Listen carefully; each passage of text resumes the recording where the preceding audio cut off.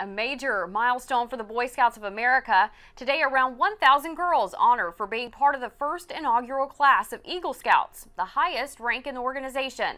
Among those 1,000, 4 are from Southwest Louisiana. KPLC's Rania Kaur introduces us to those trailblazers.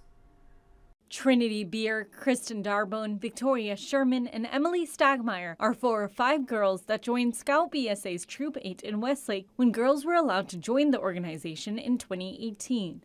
All of them waiting for the day they'd be Eagles. We did that. Like, we're Eagles now. Like, they can't take that away from us. We earned that.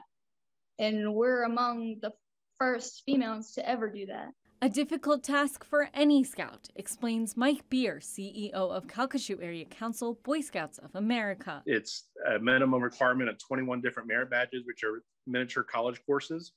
And they range from something that's as simple as completing a certain project to something that takes over 3 months of documentation and budgeting and so forth. Being girls and among the first women Eagle Scouts didn't make certification any easier. There's a separate handbook for the young women and the men. The content is the same, the pictures are different. Not to mention the last and final task before they can earn their Eagle Scout title. You have to come up with a service project that doesn't help you, it helps your community. They're still in awe. It really hit us yet. Yeah, it's still like kind of there.